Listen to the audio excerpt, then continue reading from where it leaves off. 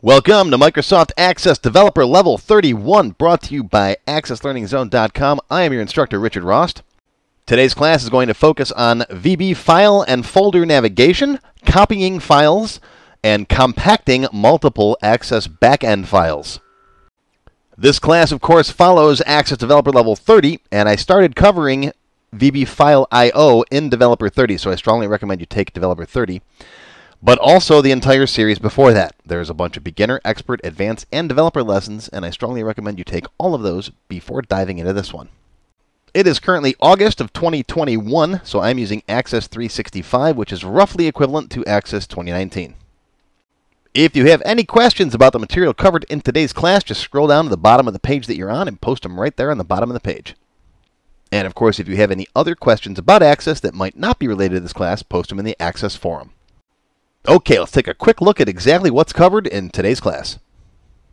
In Lesson 1, we're going to learn how to navigate files and folders right from inside of Access. First, I'm going to show you the file picker, which is pretty handy. If you just want to pick a file and then do something with it, okay, great.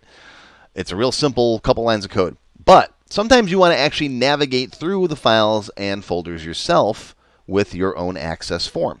So we're going to show you how to set that up with a folder list box, a file list box. We'll use the dir function, the GetAttribute function to determine what are directories and what are folders and files. We'll learn how to move up and down, navigate through the folders, right? Parent folder, subfolders. We'll learn how to open up files of any type using the ShellExecute function. And then we'll learn how to determine the length of a file using the FileLen function. Lots of stuff in this lesson. In Lesson 2, we're going to learn how to copy files from one location to another. Now, I have covered bits and pieces from this lesson in various other videos. However, there's a lot of new stuff in this one too. We're going to learn about the FileCopy command to copy files. We're going to create a central images folder so you can pick a file and then it'll copy it to your server images folder. We're going to learn to see how to check if a file and a folder exists with the FileExists and FolderExists functions. If the folder you want to copy to doesn't exist, we'll learn how to create that folder. We'll see how to read the Windows system environment variables so we can tell what the user's profile folder is where he stores his pictures. We'll learn how to separate a file from the folder. So if you have a complete path, we can pull the file name out, we can pull the folder name out. And we'll learn how to check the length of a file in bytes so we can make sure that the file copied correctly. Lots to cover in this video. In Lesson 3, we're continuing with copying files. We're going to delete the old profile picture if it exists. We'll prompt the user first to make sure it's okay. Then I'll show you the kill command to delete a file. We'll verify the file was deleted.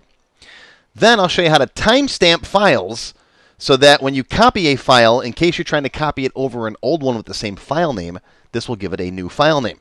So it makes sure that all files are unique. We'll talk about some file I/O error handling concerns, and I'll show you how to rename a file. In Lesson 4, we're going to make a form to compact multiple backend files. If you have a split database, you can use this routine to have Access loop through all of the files in your backend folder that end in ACCDB. Use the DB Engine compact repair tool on them, compact each one. Verify everything copied. Automatically back up files before compacting them just to make sure, just to be safe. And of course, we'll verify everything and we'll put error handling on it. And this is something that you'll run maybe once a week, right? You'll load this little utility up, you'll click the button, it'll compact all your backend databases, and then you're good for the week.